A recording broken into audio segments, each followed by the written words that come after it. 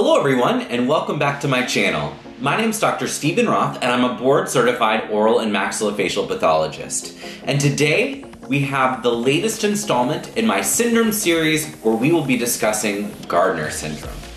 But first, we gotta get into that disclaimer, and that is that all of the opinions expressed in this video are mine and mine alone and do not represent any organization that employs me or that I may belong to, and that also this video is for educational purposes only and should not be taken as medical advice. Should you have any questions about your oral or systemic health, please see your nearest oral or systemic healthcare provider.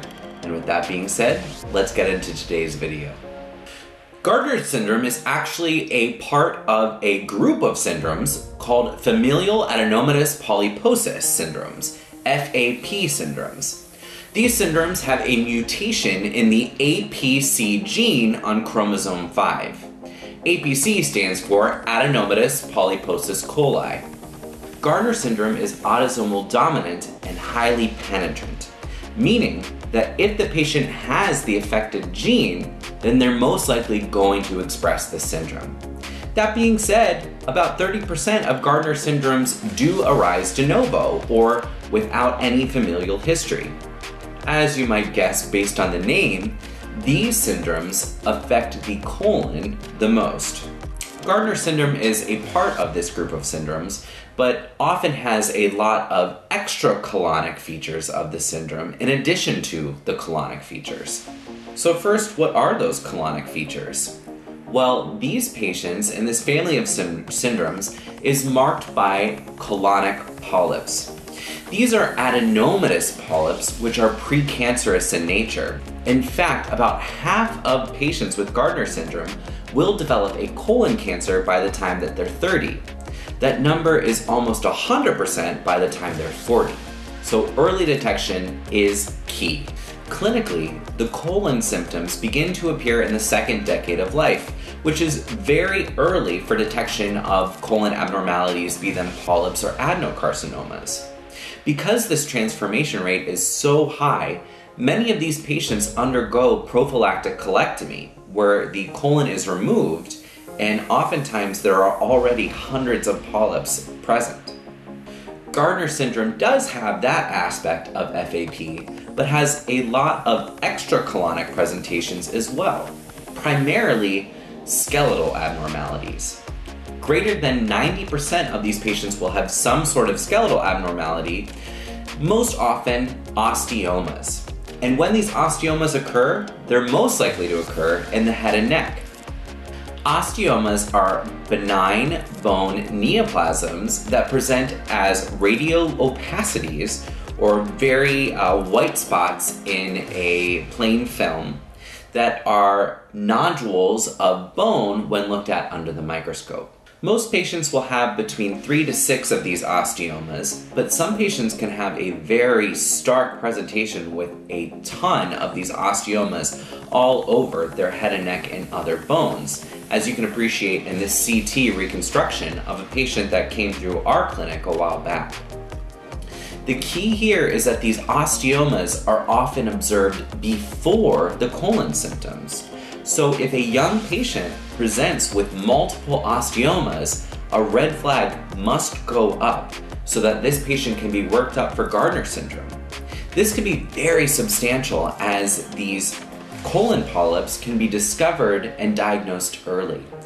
That way, appropriate action can be taken early, perhaps before the development of these colon cancers, or at least before severe development, when the cancer can be caught early perhaps. In addition to the multiple osteomas, another jaw finding is multiple impacted teeth with or without supernumerary teeth. The jaws can look very congested with lots of these extra teeth and the native teeth stuck in the bone. This presentation is very similar to another syndrome, cleidocranial dysplasia.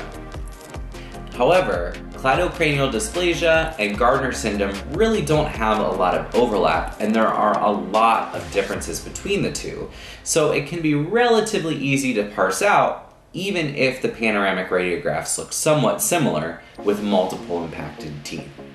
Again, an oral healthcare provider that is looking at a radiograph of a young patient and detects these findings and is suspicious for Gardner syndrome could potentially save this patient's life or improve their quality of living with an earlier diagnosis. Some other findings of the syndrome are multiple benign tumors of the skin, including lipomas, neurofibromas, leiomyomas, and more profoundly, epidermoid cysts. These can be very plentiful and widespread and can become pretty large. A dense fibrous tumor called a desmoid tumor, or sometimes called a Gardner fibroma, may also be seen. These are commonly seen growing along the scar of the colectomy. So a patient can get this very large fibrous tumor along the colectomy surgery scar. But we can see this in other areas, intra-abdominally, and even sometimes inside the jaw itself. The last finding that I'll discuss is ocular changes. So there's a very specific gene locus in the APC gene that when mutated can lead to ocular pigmentation specifically found in Gardner syndrome. So just to recap, Gardner syndrome is a member of the FAP or Familial Adenomatous Polyposis syndrome family. It can present with multiple osteomas that can be appreciated in the gnathic bones, as well as impacted supernumerary and native teeth. Can present with epidermoid cysts and a number of benign tumors, and is important for early diagnosis as these patients will develop colon cancer at some point in their life. So there you have it, the latest installment in the syndrome series. Just a brief reminder of some of the syndromes out there that you should always keep in the back of your mind because you never know when it's going to change someone's life. If you enjoyed this video, please give it a like. Share it with someone else that you think might enjoy it or need to know this information as well. If you haven't already, please subscribe and check out my other syndrome series videos as well. Thanks again for watching, and be well.